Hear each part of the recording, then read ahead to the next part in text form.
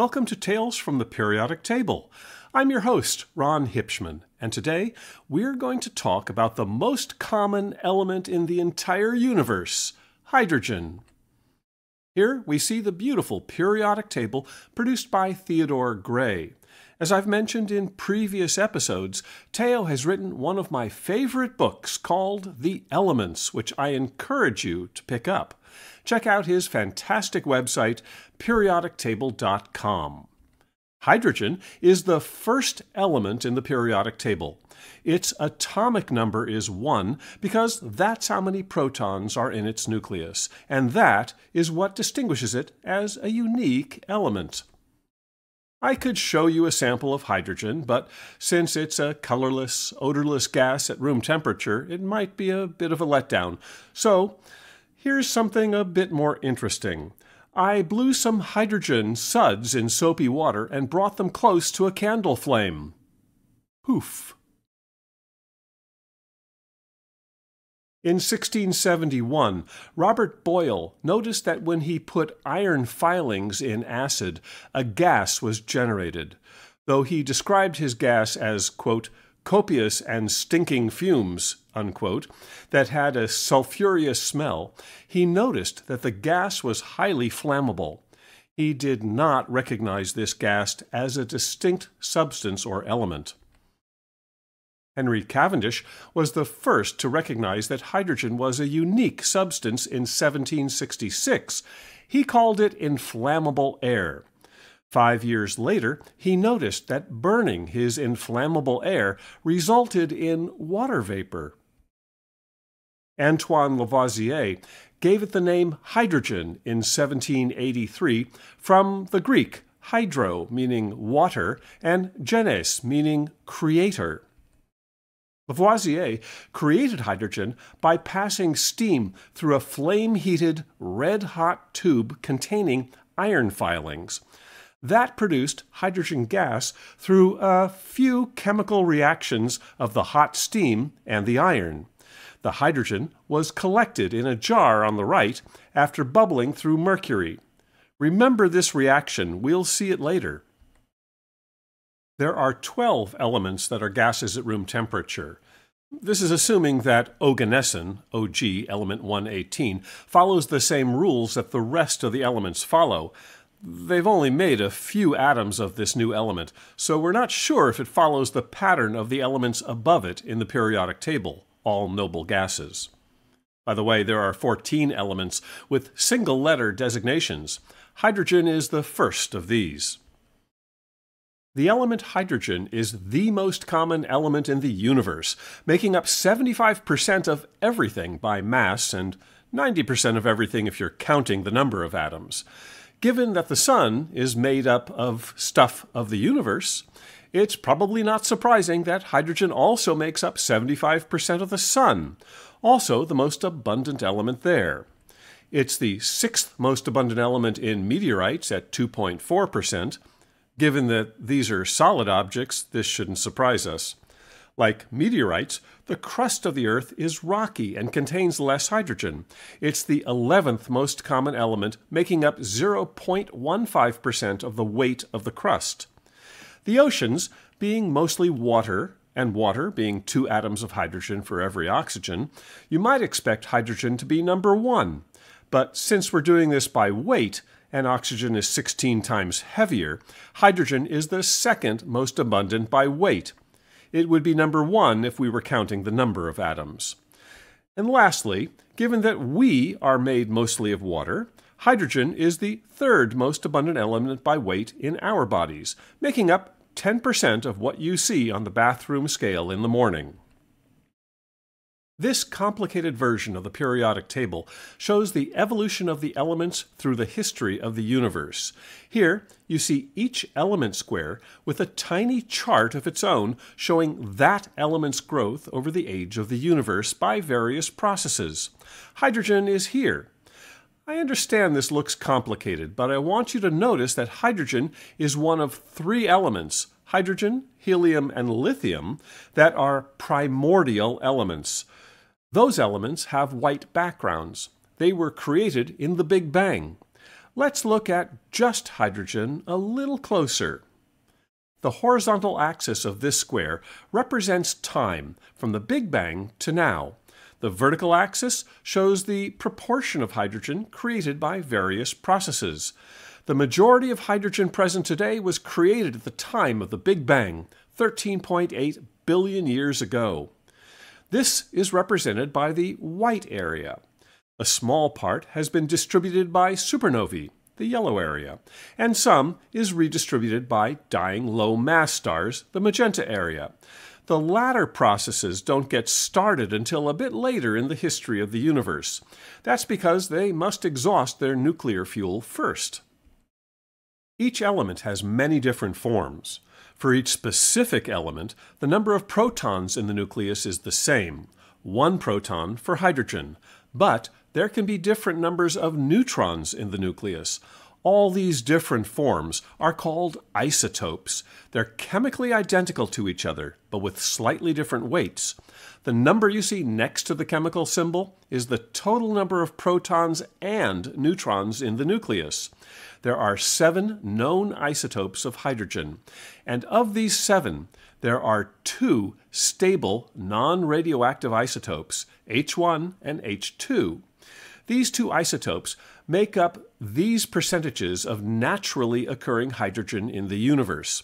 By the way, the word isotope comes from the Greek, isos meaning same or equal, and topos meaning place, since all these various forms of hydrogen occupy the same place in the periodic table.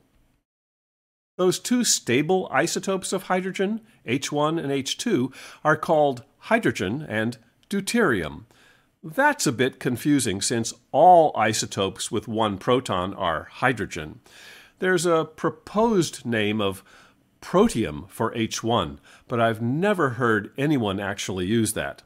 Just to go a bit further, H3 also has a name and is called tritium, since it has 3 particles in the nucleus, 1 proton and 2 neutrons. And just to reinforce the point, normal hydrogen has 1 proton in its nucleus. That's it, just 1 proton. Deuterium has 1 proton and 1 neutron in its nucleus, and tritium has 1 proton and 2 neutrons in its nucleus. All have 1 proton, defining them as the element hydrogen. By the way, these are the only element isotopes that actually have names.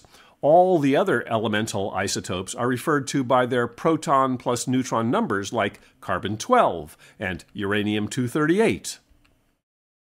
Deuterium was first discovered by American chemist Harold Urey in 1931. Urey and others produced samples of heavy water called D2O rather than H2O, where the deuterium content had been highly concentrated.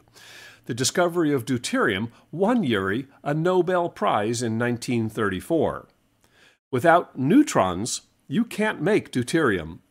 The neutron was only discovered the next year, in 1932, by James Chadwick, who also won a Nobel Prize the year after Urey in 1935 for that discovery. About that heavy water. As I mentioned, when hydrogen is combined with oxygen, you get H2O, or water. If you combine deuterium with oxygen, you get heavy water, or D2O. It looks and acts almost identical to normal water, but has slightly different qualities, as you can see here. Slightly denser at 1.11 grams per cubic centimeter, since there's an extra neutron in each hydrogen atom, and because of this extra mass, it melts and boils at slightly higher temperature. Of the radioactive isotopes of hydrogen, the longest lived is tritium, or H3, with a half-life of 12.32 years. More on half-life in the next slide. This is a mere blink in time compared to the age of the universe, so tritium doesn't exist in nature and must be manufactured in reactors or atomic bomb blasts or by collision of cosmic rays with atoms in the upper atmosphere. I wanted to mention those other radioactive isotopes of hydrogen, H4 through H7, are only made in the lab, and have amazingly short half-lives. YS doesn't stand for years, it stands for yoctoseconds. So these half-lives are from 86 to 652 yoctoseconds. I don't blame you if you've never heard of a yoctosecond. It's an incredibly short interval of time. A yoctosecond is a trillionth of a second, 10 to the minus 24th seconds, meaning that these atoms decay in less time than light, moving at 300,000 kilometers per second, takes to travel across even 1,000th of the diameter of the hydrogen atom. I don't even know how one would go about measuring such a short half-life. I suspect these half-lives are calculated. What's a half-life? This graph shows an exponential decreasing curve. As an example, let's say we start with 1,024 atoms of any isotope from the previous slide, even the short half-lived ones. If you wait one half-life, half of your isotope will decay, and you'll have 512 atoms left. If you wait one more half-life, half of that half decays, leaving you with 1/4 of the original 1,024, or 256 atoms. Another half-life, half again as many, or 128 atoms, and so on. Just keep dividing by 2 every half-life. After 10 half-lives, you'll have about 1/1000th of your original amount. By the way, notice that there's one remaining atom after 10 half-lives. If you waited one more half-life, your remaining atom would have a 50-50 chance of decaying in that time. Tritium, or H3, was first detected in 1934 by Ernest Rutherford, Mark Oliphant, and Paul Hartek. They did not, however, isolate tritium. They detected its radiation.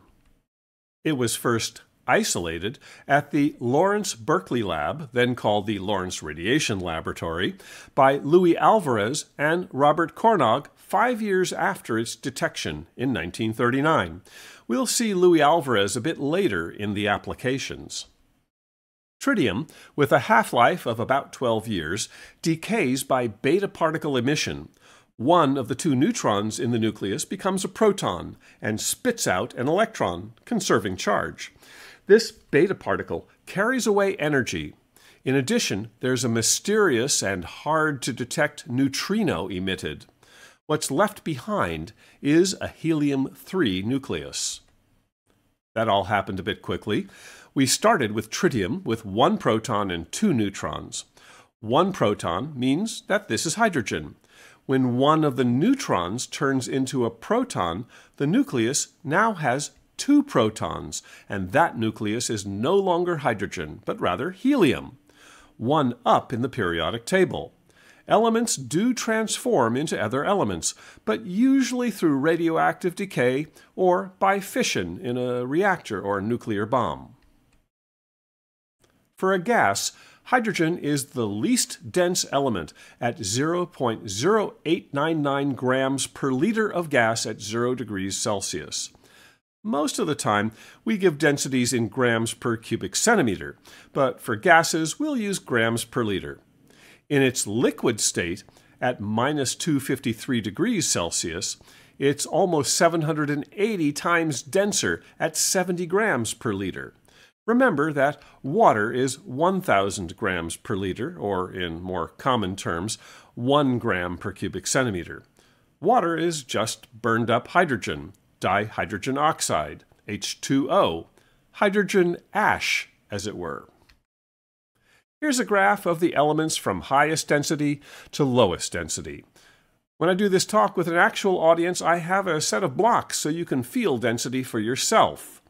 My set of blocks have a wide range of densities, with the densest at tungsten, to lead, to copper, to iron, to titanium, to aluminum, to magnesium. I also have plastic and wood blocks, but those are not technically elements. Again, hydrogen's density as a gas is 0.0899 grams per liter, or on this chart, 0.0899 0.0000899 grams per cubic centimeter, the magenta circle, right at the bottom of the density chart. Hydrogen melts, or conversely freezes, at minus 259.14 degrees Celsius or minus 434.452 degrees Fahrenheit, also at the bottom of the chart. We don't include helium here since it never freezes at normal laboratory pressures. You have to apply a pressure of 25 atmospheres to freeze helium at minus 272 degrees Celsius.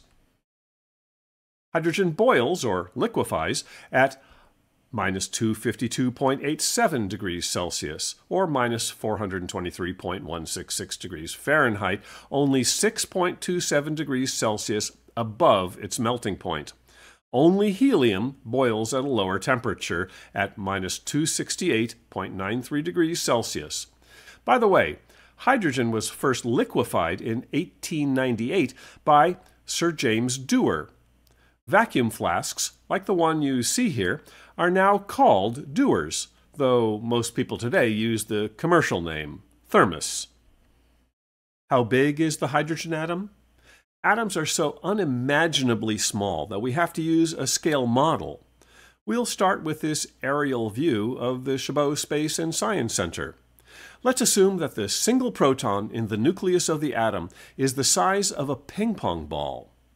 Let's move it inside. So how big is the whole atom with its associated orbiting electron? Would the atom be the size of the planetarium dome? Not really. To see the atom, we'd have to zoom out a bit. The whole atom is this size, about 1.26 kilometers in diameter. The actual diameter is about 53 picometers. A picometer is 1/trillionth of a meter. Electrons weigh pretty much close to nothing.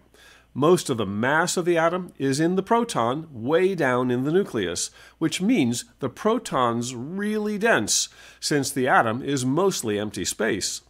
How dense is the proton? About 400 quadrillion kilograms per cubic meter.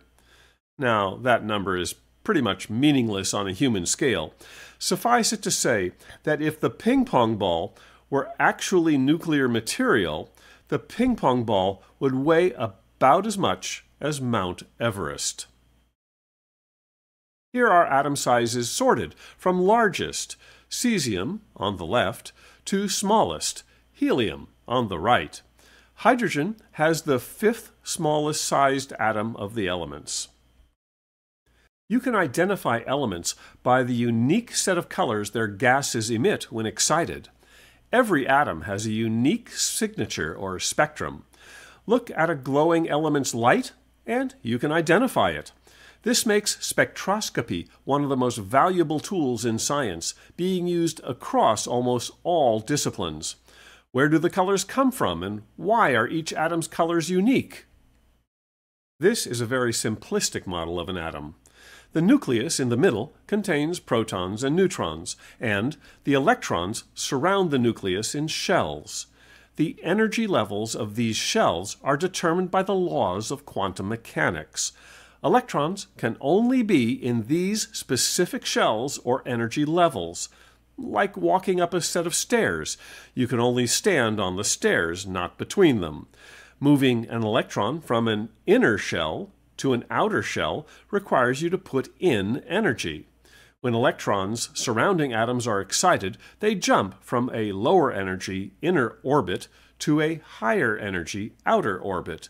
The excitation energy can come from an electric current jostling the atoms, or it can come from incoming light energy being absorbed. Let's use electricity to excite this atom. Most of the time, the electrons immediately jump back, giving up the energy they gained as light. This is what you see in a neon sign or a fluorescent lamp. The bigger the difference in energy levels, the more energetic or bluer the light will be. Again, this is a highly simplified atom with only 4 energy levels. There are many, many more, but here you can see there are many possible jumps depending on how the atom is excited. You may get a high-energy violet jump, or a lower energy red jump, or anywhere in between. Atoms can each give off a whole variety of colors depending on the quantum mechanical arrangement of the energy jumps. A glowing tube of hydrogen gives off a crimson color light. When this light is broken into colors with a prism or a diffraction grating, you see three colors: red, cyan, and violet, given the names H alpha, H beta, and H gamma, a simple spectrum for a simple gas. Here we see the spectrum of the Sun. It should be in one long strip, but my screen isn't big enough, so the spectrum is broken into pieces and stacked up in this picture. The dark lines you see are caused by various elements in the Sun's cooler outer atmosphere absorbing very specific colors, the same colors they would give off if hot and glowing. So by looking at these lines, we can tell what the Sun is made of. Let me label a few of them. You can see lots of elements here, including the hydrogen alpha, the hydrogen beta, and the hydrogen gamma lines we just saw in the previous slide. By the way, it was thought for a long time that the Sun was made of the same stuff as the Earth. This was proved wrong in 1925 by a brilliant astronomer named Cecilia Payne-Gaposchkin. From spectra such as this one, she concluded that the Sun was composed mainly of hydrogen and helium.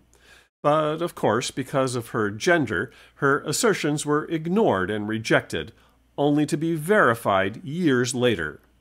In her later work, she and her assistants observed over 3 million variable stars, laying the foundation for many future discoveries. She was the first woman to be promoted to full professor at Harvard's Faculty of Arts and Sciences. If you look at the Sun in the colors of light given off by specific atoms, you can learn lots about it. Here we see the Sun in visible light, and in the red light given off by hydrogen, hydrogen alpha. Note the prominences on the edge of the Sun, normally only visible during a total solar eclipse. Here's the Sun in the violet light given off by calcium. Each tells us something unique about the Sun. Here's a photo I took of the Sun during a total solar eclipse. Notice that the color of the hydrogen prominences on the edge of the Sun are the same as the color of glowing hydrogen gas. Maybe that shouldn't be so surprising. If you put a diffraction grating or prism over your camera during a total solar eclipse, you'll get the spectrum of the Sun's outer atmosphere. By now, you should be able to identify the 3 colors made by hydrogen, but there are a few more bright colors made by helium and magnesium, among others. Helium was discovered on the Sun before it was discovered on the Earth, hence its name, helium, named after the sun god, Helios. Let's take a look at a few applications of hydrogen. I'll only touch on a few of the thousands of uses of this element. Most of organic chemistry, centered around carbon, would not exist without hydrogen. The small light gray balls here are hydrogen atoms. Carbon and hydrogen can form into long chains or hydrocarbons. Throw in an occasional oxygen and you can make alcohols or sugars. You can also make acids and, with a few nitrogen atoms, create the acids that make up the basis of all life, the amino acids. Lipids are a broad group of naturally occurring molecules which includes fats, waxes, sterols, fat-soluble vitamins such as vitamins A, D, E, and K, monoglycerides, diglycerides, phospholipids, and others. Can't have any of them without hydrogen. Being the lightest element, it's very buoyant and floats in the air. It's also very combustible, which is useful and hazardous, as we'll see. The first hydrogen-filled balloon was invented by Jacques Charles in 1783. German Count Ferdinand von Zeppelin promoted the idea of rigid airships lifted by hydrogen that were later called, wait for it, Zeppelins. The first had its maiden flight in 1900. Regularly scheduled flights started in 1910. While hydrogen gas has the best lifting power due to its low density, it does have its drawbacks. On May 6, 1937, a hydrogen zeppelin, the Hindenburg, caught fire as it was attempting to attach to a mooring mast in New Jersey. It's starting to rain again. The rain had slacked up a little bit. The back motors of the ship are just holding it just enough to keep it from... It bursts into flames. Get it started, get it started. It's crashing. It's crashing terrible. Oh my, get out of the way, please. It's burning, bursting into flames, and it's falling on the mooring mast and all the folks between it. This is terrible. This is one of the worst catastrophes in the world. Oh, it's like 400 or 500 feet into the sky, and it's a terrific crash, ladies and gentlemen. The smoke and the flames now, and the flame is crashing to the ground, not quite to the mooring mast. All the humanity and all the passengers screaming around it. It seems miraculous that of the 97 people on board, 62 people survived this horrendous event. Those who were killed mostly died from the fall, not the flames. I suspect that may be because of the fact that hydrogen is so buoyant and most of the heat and flames went upward. However, let's not give up on hydrogen quite yet. While we may want to avoid using it for flotation, it makes a wonderful fuel to get us not only airborne, but actually into space. The space shuttle used hydrogen and oxygen to power its onboard engines, mounted at the rear of the shuttle. The solid rocket boosters are only used to help lift the shuttle in its initial 2 minutes of flight. This is a flight of the shuttle Atlantis that I was lucky enough to attend. Note the almost invisible hydrogen-oxygen flame at the rear of the shuttle. 8, 7, 6, 4, 3, 2, 1, and liftoff of Space Shuttle Atlantis, a final visit to enhance the vision of Hubble into the deepest grandeur of our universe. Notice the invisible hydrogen flames, well, almost invisible. Bypass across the board, Scooter, no action. On board the shuttle, they also used hydrogen to directly produce electricity in a device called a fuel cell. The fuel cell is supplied with hydrogen gas and an oxidant, often air, which are placed on the two sides of a polymer electrolyte membrane. Protons can flow through the membrane, leaving behind negative electrons on the anode side of the plate, while charging the cathode plate positively. A current of electrons will flow from the anode to the cathode, and if you attach a load, like this light bulb, the current can power it. Only water is produced at the exhaust. Any unused hydrogen is recycled back into the system. Here's the hydrogen fuel cell from the space shuttle. There were 3 of these on board each shuttle, providing an average of 7 kilowatts each. This fuel cell could easily run your house with power to spare. Toyota has used hydrogen fuel cells in a car you can actually buy, the Mirai. The only thing that comes out of this tailpipe is water vapor. This prototype plane from the company Universal Hydrogen is hopefully the first of many hydrogen fuel cell powered aircraft. It can carry up to 40 passengers for regional flights or alternately cargo. Its electric motors make this a much quieter trip than existing fossil fuel powered planes. This is a retrofit for already existing aircraft and is completely compatible with existing airport infrastructure. This marks the beginning of the conversion to a non-polluting aircraft industry. Of course, when you think about it, everything is powered by the sun, and the sun is powered by the conversion of hydrogen into helium. If you look at the energy density of fuels by volume, Hydrogen doesn't look all that practical, especially uncompressed hydrogen gas. However, if you look at it as energy density by weight, hydrogen is at the top. Weight is important since you have to carry your fuel.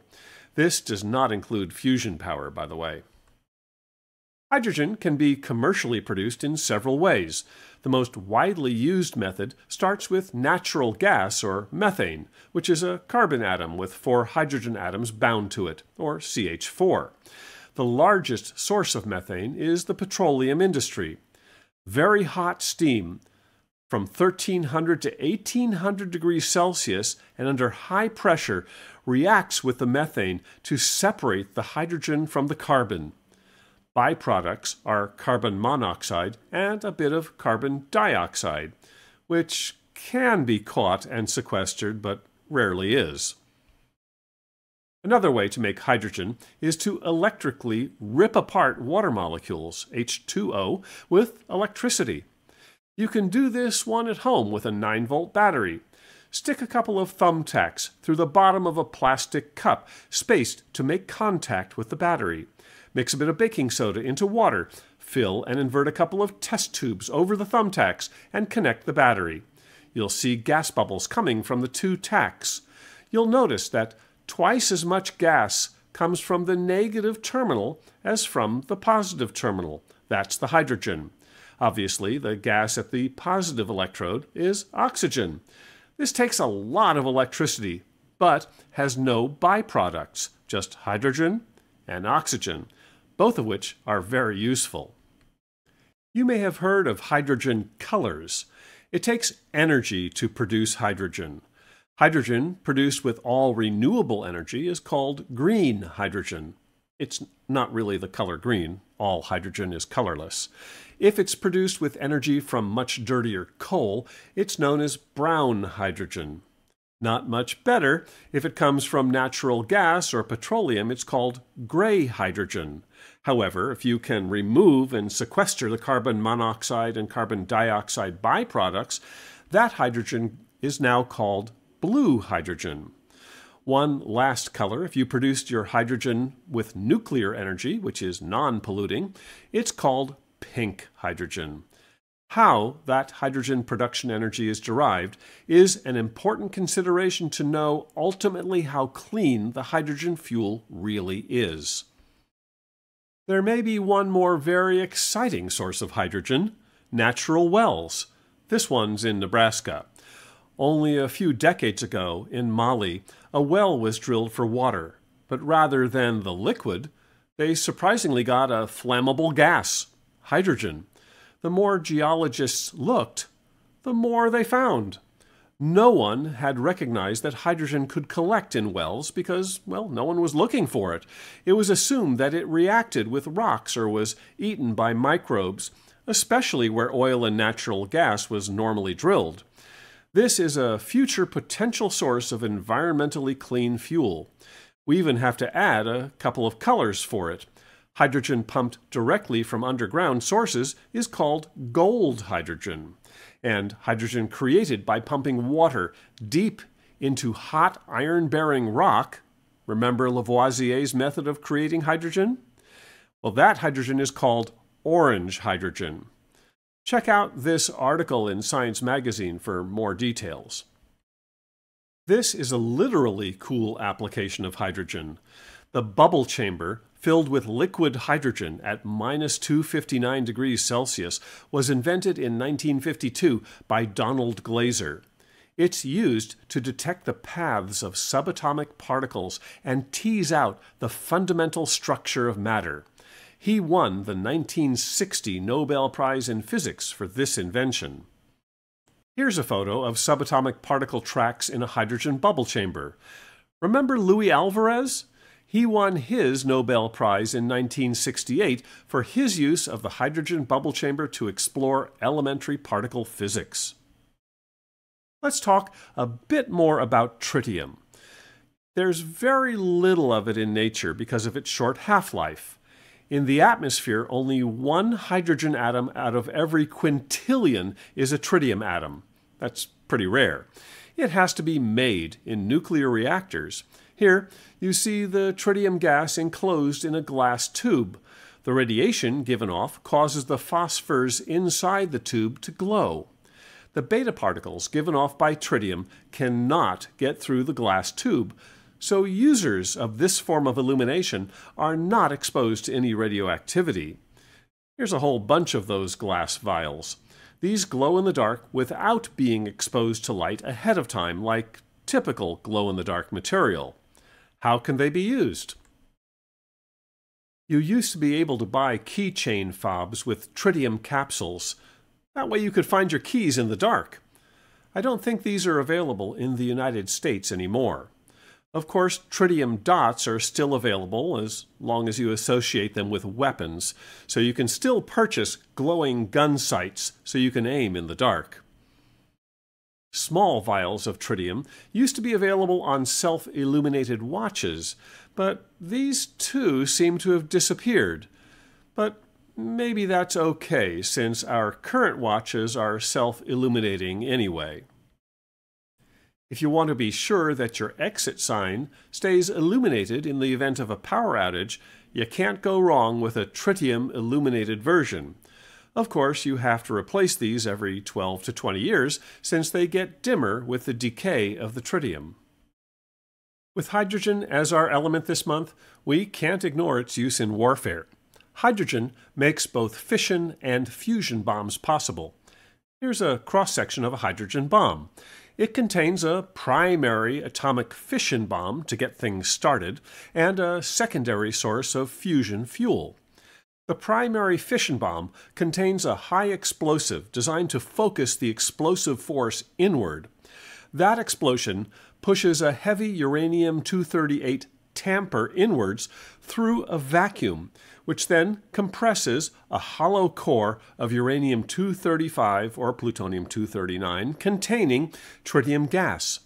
Below this, there is a secondary device suspended in polystyrene foam, consisting of another heavy uranium-238 tamper surrounding lithium-6 deuteride, containing hydrogen fuel, with a spark plug of your plutonium-239.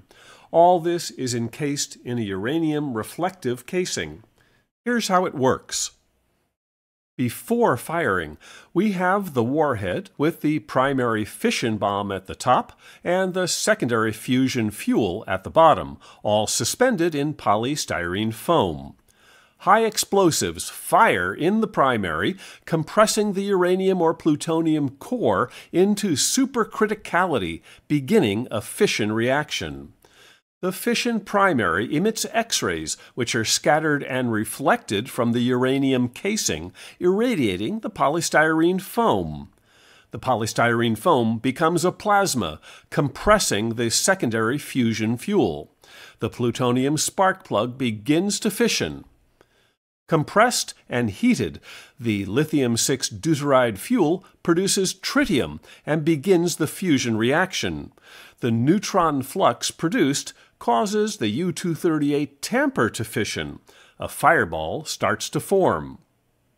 What does this look like in real life? Here's the hydrogen bomb test called Castle Bravo, exploded on March 1, 1954 on Bikini Atoll.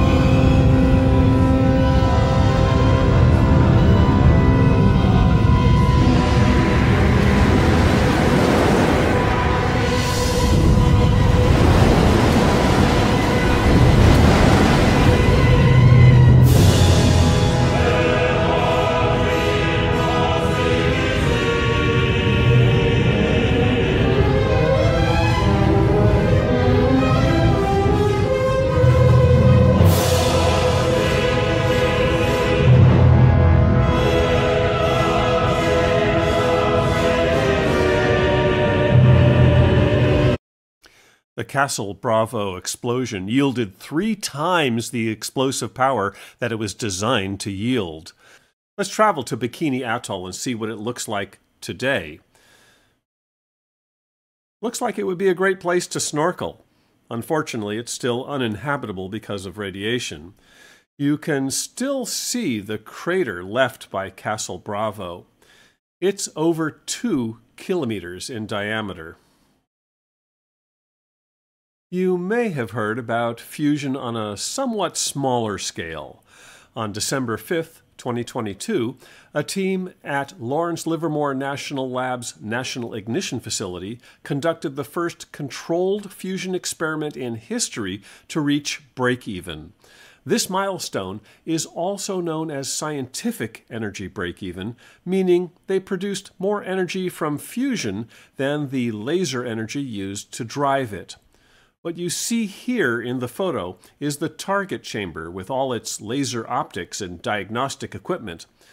This is just science, not commercial power generation, which is still 20 years in the future, and has been 20 years in the future for the past 60 years. Here, I've marked in red the campus of the Lawrence Livermore National Lab, and you'll find the remarkable place called the National Ignition Facility, or NIF, in a very large building right here. This building is 3 football fields in size and houses the world's most powerful lasers. Here, you're looking at half of the 192 lasers that power NIF. Note the people for scale. Here's a side view. The room with the blue curtains contains smaller lasers that trigger the larger lasers. All 192 lasers are focused on a tiny fuel pellet about the size of a peppercorn with a diamond shell and a hydrogen-filled center. Actually, the fuel is a mixture of deuterium and tritium. The tiny fuel pellet is placed in the center of this tube called a hohlraum. The lasers enter both ends, reflect from the sides of the hohlraum, create massive amounts of X-rays, which then heat the pellet to over 3 million degrees Celsius while also compressing it to hold the hydrogen there long enough for the fusion reaction to take place. 2 megajoules of laser light went in, and a little over 3 megajoules of energy came out. A gain of slightly over 1.5, and a history-making experiment. Just to give you a bit more scale, here's the target chamber as it was installed. And here's a view inside the completed target chamber. NIF produced energy the same way the sun produces energy, by the fusion of hydrogen into helium. A bit off topic, but in researching hydrogen, I came across this interesting murder mystery novel, The Hydrogen Murder, written by Camille Minicino. Dr. Minicino is a PhD physicist, so I can guarantee that folks into science won't be offended by dumb science assertions. It's a fun read that I can recommend, and there are 7 other elementary mysteries in her series. We'll end this talk with Mary Soon Lee's elemental haiku about hydrogen. Your single proton, fundamental, essential, water, life, star fuel. In the next program in this series, we'll examine the next most abundant element in the universe, helium. I hope you'll join me.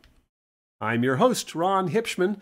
Thank you for watching this Tales from the Periodic Table program about the element hydrogen.